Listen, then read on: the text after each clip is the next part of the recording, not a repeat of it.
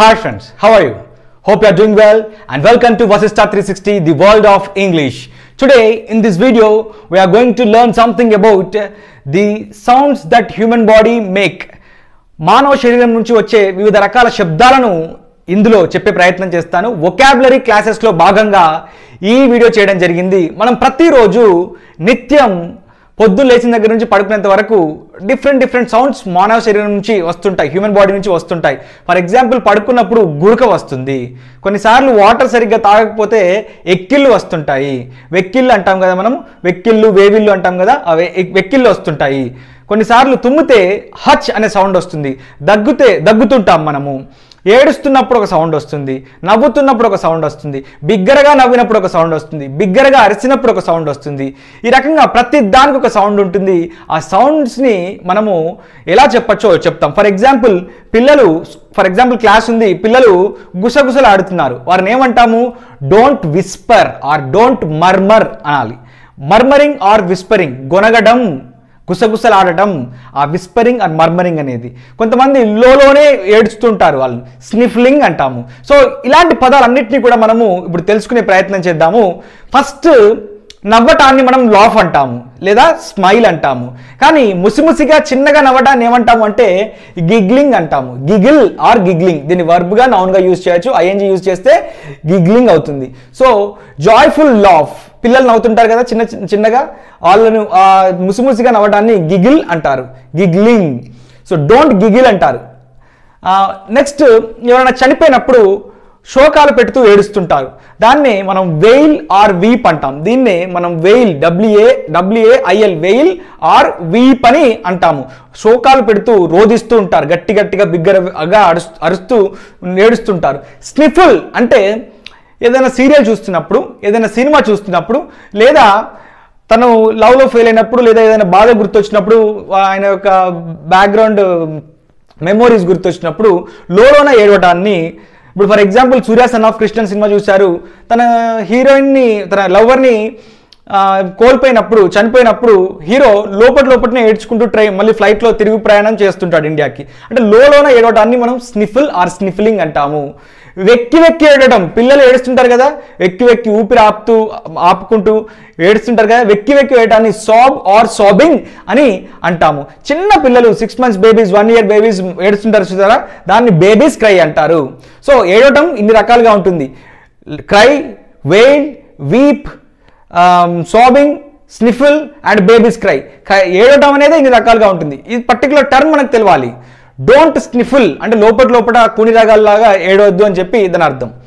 Next, కడుపులో కొన్నిసార్లు ఒక్క పొద్దున్నప్పుడు కానీ, కొన్నిసార్లు టైంకి తినకపోతే కడుపు మొత్తం కూడా ఎలుకలు పరిగెత్తినట్టు అవుతుంటుంది. సో ఈ ప్రేగులు అరవడాన్ని మనం ఇంగ్లీష్లో ఏమంటాం అంటే, సాధారణంగా rats are running, trains are running అంటారు. That is not right. And rumbling of the stomach are గ్రౌలింగ్ of the stomach అని చెప్పాలి. Rumbling are గ్రౌలింగ్ of the stomach అంటే ప్రేగులు అరుస్తున్నాయి అని దాని అర్థం. ఆకలితో ప్రేగులు అరవటాన్ని మనం grumbling are గ్రౌలింగ్ of the stomach అంటాం. మనకి ఏదైనా పంటి నొప్పి వచ్చినప్పుడు డాక్టర్ మనకి అడ్వైజ్ చేస్తారు, ఈ పౌడర్ వేసుకొని వాటర్లో కలుపుకొని గార్గిల్ చేయంటాడు. గార్గిలింగ్ అంటే ఏంటంటే పుక్కిలింత ఆర్ గుక్కిలించటం.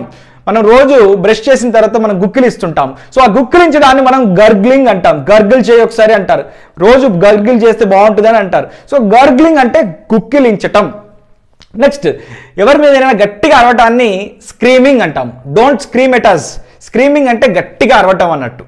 సో షౌట్ అంటే అరవడం, ఫ్రీక్ అవుట్ అంటే అరవటం, కానీ గట్టిగా బిగ్గరగా కేకలు వేస్తూ అరవటాన్ని స్క్రీమ్ అంటారు. దూరంగా ఉన్న వ్యక్తిని పిలవడానికి ఎల్లింగ్ అంటారు అన్నట్టు. అంటే మనం పల్లెటూరులో చూస్తుంటాము, ఈ పొలం వాళ్ళు పక్క పొలం వాళ్ళని పిలవాలంటే ఓ ఎల్లయ్యో, మల్లయ్యో, పోచమ్మో, ఎల్లమ్మో అని చెప్పి గట్టిగా అరుస్తూ పిలుస్తుంటారు, దాన్ని ఎల్లింగ్ అంటారు. షౌటింగ్ అయినప్పటికీ కూడా దానికి ఒక స్పెసిఫిక్ టర్మ్ ఏంటిది? ఎల్లింగ్, YELLING, కేకలు వేయటం. స్క్రీమ్ అంటే బిగ్గరగా అరవటం. ఫ్రీక్ అవుట్ ఆర్ షౌట్ అంటే సాధారణంగా అరవటం అని దాని అర్థం. Stammer are మట్టర్, MUTTER, stammer are మట్టర్ రెండు ఉపయోగించవచ్చు. కొన్నిసార్లు మనం ఫాస్ట్గా మాట్లాడుతున్నప్పుడు మనకు కొంత నత్తి వస్తుంది, తడబడుతూ ఉంటాము. కొంతమందికి పుట్టుకతోనే వాళ్ళకి నత్తి ఉంటుంది, ఆ నాలుక అనేది సరిగ్గా తిరగకపోవడం వల్ల అది వస్తుంది. సో స్టామరింగ్ అని చెప్పాలి. Sir, I'm unable to pronounce the words because I'm facing the problem of stammering. నేను స్టామర్ ప్రాబ్లం ఫేస్ చేస్తున్నాను, లేదా కొంతమంది రాజకీయ నాయకులు మాట్లాడుతున్నప్పుడు ఈ స్టామర్ ప్రాబ్లం ఫేస్ చేస్తుంటారు. ముఖ్యంగా లోకేష్ బాబు ఫేస్ చేస్తుంటాడు ఈ ప్రాబ్లము. మర్మరింగ్, పిల్లలు క్లాస్ రూమ్లో కూర్చున్నప్పుడు వాళ్ళు గుసగుసలు ఆడుతుంటారు.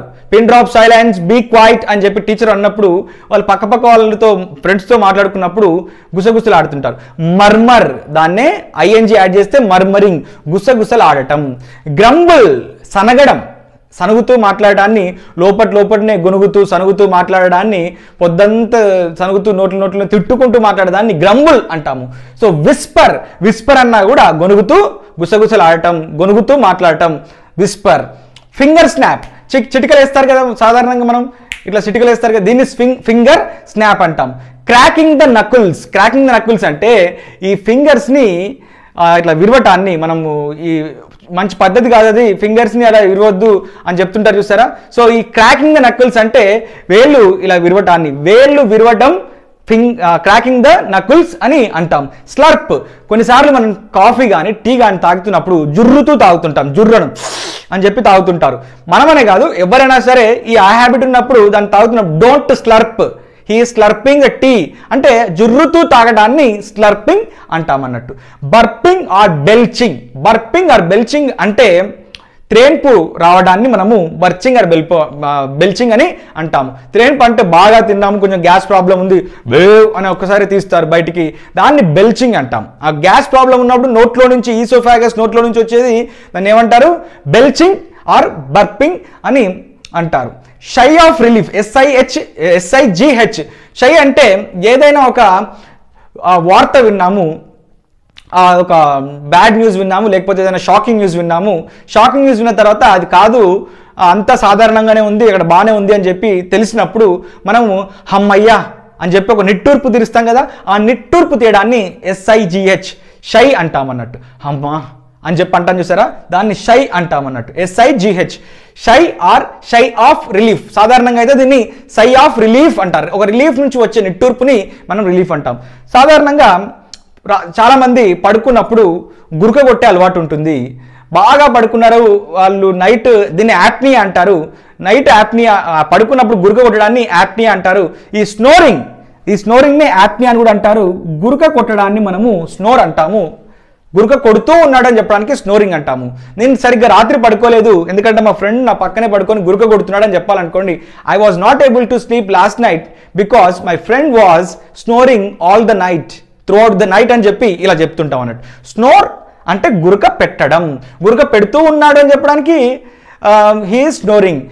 మీరు గురక కొట్టద్దు అని చెప్పడానికి ప్లీజ్ డోంట్ స్నోర్ అని చెప్పి చెప్పాలి. ఇలా runny nose are running nose అంటే ముక్కు కారడాన్ని, పిల్లలకు చూస్తాం మనము చలికాలంలో లేకపోతే వర్షాకాలంలో వెదర్ చేంజ్ అయినప్పుడు ముక్కు కారుతూ ఉంటుంది, దాన్ని రన్నీ నోస్ అనాలి. Running nose are runny nose. Blow the nose are blowing the nose. Blow the nose అంటే you bye go and blow your nose అంటే దాని అర్థం ఏంటి అంటే ముక్కు చీదుకొని రా అని దాని అర్థం. హీఈస్ బ్లోయింగ్ ద నోస్ అంటే అతను ముక్కు చీదుతున్నాడు అని దాని అర్థం. ముక్కు చీదటాన్ని ఏమంటాం మనం? Blow the nose. ఇది తెలియాలి, ఎందుకంటే పిల్లలతో చెప్పినప్పుడు మనము బ్లో ద నోస్ అని చెప్పాలి.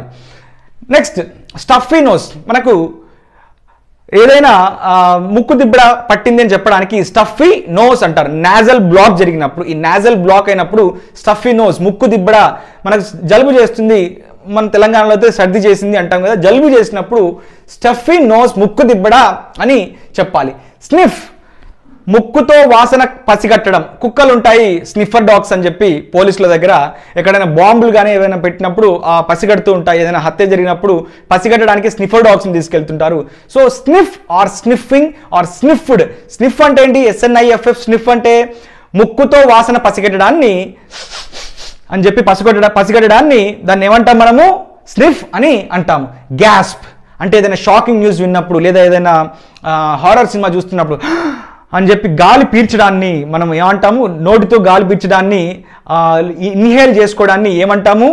గ్యాస్ప్ అంటాం. సాధారణంగా గాలి పీల్చుకోవడాన్ని ఇన్హేల్ అంటాం, గాలి వదలడాన్ని ఎగ్జేల్ అంటాం అని చెప్పి, గాలి వదలడాన్ని ఎగ్జేల్ అంటాం, అని గాలి పీల్చుకోవడాన్ని ఇన్హేల్ అంటాం. లోపలికి పీలిస్తే ఇన్హేల్, బయటికి వదిలితే ఎగ్జేల్. అయితే ఇక్కడ ఏదైనా షాకింగ్ విషయం విన్నప్పుడు గ్యాస్ప్ అంటే ఇంగ్లీష్ సినిమాలు చూస్తున్నప్పుడు ఇది వస్తుంటుంది ఎక్కువగా. ఏదైనా షాకింగ్ కానీ ఏదైనా ఎమర్జెన్సీ వచ్చినప్పుడు ఆ గాలిని పీల్చుకోవడాన్ని మనం గ్యాస్ప్ అంటాం. గాలి వదలడాన్ని ఏమంటాము అంటే పఫ్ అంటాము. ఆ షాకింగ్లోనే అలాంటి ఎమర్జెన్సీ సిచ్యువేషన్లోనే గాలి వదలడాన్ని ఏమంటామంటే అని చెప్పి అనడాన్ని పఫ్ అంటాము. కొంతమంది పప్పులు బాగా తింటారు, ముఖ్యంగా పిల్లల్లో చాలామంది వాళ్ళ టైంకి ఈ మలబద్ధకం వాళ్ళ టైంకి రోజు ఈ మోషన్స్ అవ్వకపోతే వాళ్ళ గ్యాస్ ఫామ్ అవుతుంది కడుపులో. గ్యాస్ ఫామ్ అవ్వడం వల్ల ఏమవుతుంది అంటే రోజు వాళ్ళు ఫ్యాటింగ్ చేస్తుంటారు. ఫ్యాటింగ్ అంటే ఏం లేదు, గ్యాస్ ట్రబుల్ వల్ల గ్యాస్ విడుదల చేయటం, 2 కాళ్ళ మధ్య నుంచి గ్యాస్ విడుదల చేయడాన్ని మనము ఆ పిత్తాశయం నుంచి వచ్చే గ్యాస్ని మనము ఫ్యాటింగ్ ఆర్ ఫ్యాటులెన్సీ అంటాము. ఏమంటాము? ఫ్యాట్యులెన్సీ. ఈ ప్రాబ్లమ్ని ఫ్యాటులెన్సీ అంటాము. ఫ్యాటింగ్ ఆర్ ఫ్యాట్, సింపుల్గా ఆపాన వాయువుని వదలటాన్ని ఫార్ట్ అంటాము. వదులుతూ ఉన్నాడు అని చెప్పడానికి farthing. He's farthing all the day, through out the day అని చెప్తుంటాం అన్నట్టు. వెక్కిళ్ళు రావటాన్ని హికప్స్ అని చెప్పి ఎక్కిళ్ళు ఇట్లా తీస్తుంటారు కదా, ఆ ఎక్కిళ్ళు రావడాన్ని హికప్స్ అంటాం మనం. కొన్ని వాటర్ ఎక్కిళ్ళు ఆగిపోతాయని చెప్తుంటారు కదా, ఆ ఎక్కిళ్ళని మనం హికప్స్ అంటాం. చాలామంది బాత్రూమ్ సింగర్స్ ఉంటారు, వాళ్ళు బాత్రూంలో కూని రాగాలు తీస్తూ నోట్లోనే ఆ హమ్ చేస్తూ పాడుతుంటారు. అంటే సాంగ్ మొత్తం పాడరు, ఓన్లీ ట్యూన్ మాత్రమే పాడుతుంటారు. దాన్ని మనము లోపల పాటలు పాడటాన్ని హమ్ లేదా హమ్మింగ్ అని అంటాము. కొంతమంది క్లాస్లో కూర్చున్నప్పుడు నైట్ నిద్ర సరిగ్గా పోనప్పుడు క్లాస్లో కూర్చున్నప్పుడు నిద్ర వస్తుంటుంది, వాళ్ళంతా కూడా ఆవలింతలు తీస్తుంటారు. సో ఆవలింతలు మనం ఇంగ్లీష్లో ఏమంటామంటే యాన్ అంటాము. Don't an in the class room అంటే క్లాస్ రూమ్లో ఆవలింతలు తీయద్దు అని చెప్పి. హీఈస్ యానింగ్ అంటే అతను ఆవలింత తీస్తూ ఉన్నాడు. YAWNING, యానింగ్ అంటే ఆవలింత తీయటం. So Mon are grown, మూలుగుట. Morning are గ్రోయినింగ్ అంటే గ్రోయినింగ్ అంటే మూలుగుట, బాధలో మూలుగుట లేకపోతే సంతోషంలో మూలుగటం. మూలుగటాన్ని మనము చిన్నగా మూలుగటాన్ని మోన్ ఆర్ గ్రోయిన్ అంటాము. గ్రోయినింగ్ ఆర్ మోర్నింగ్ అంటాం. స్నీజింగ్, తుమ్మటాన్ని హచ్ అని చెప్పి తుమ్ముతుంటాం కదా, ఆ తుమ్మటాన్ని స్నీజ్ ఆర్ స్నీజింగ్ అంటాము. దగ్గటాన్ని కాఫ్ అంటాము. గాలి పీల్చుకోవడాన్ని ఇన్హేల్ అంటాము. గాలి వదలడాన్ని ఎగ్జేల్ అంటాము. ఇంకా కొన్ని పదాలు ఉంటాయి, పందిలాగా అని చెప్పి అనడాన్ని స్నార్ట్ అంటాము. ఏదైనా చాక్లెట్ తిన్నప్పుడు మనము ఈ పెదవులకు అంటుకున్నప్పుడు ఇట్లా అంటుంటాం కదా, దాన్ని స్మాక్ అంటాము. మన క్లాస్ నచ్చినప్పుడు కొన్నిసార్లు ఇంటర్మీడియట్స్ పిల్లలు అట్లాంటి వాళ్ళు ఎవరైనా ఫ్యాకల్టీ వచ్చినప్పుడు ఇట్లా సౌండ్ చేస్తుంటారు. దీన్ని టిస్క్ సౌండ్ అంటారు. టిఎస్కే టిస్క్ సౌండ్ అంటారు దీన్ని. సో ఇలాంటి సౌండ్స్ అన్ని కూడా హ్యూమన్ బాడీ ప్రొడ్యూస్ చేస్తుంది. ఇదంతా కూడా మీకు ఉపయోగకరంగా ఉంది అని నేను అనుకుంటున్నాను. Hope you understand well. Thank you for giving this opportunity. All the best. Bye.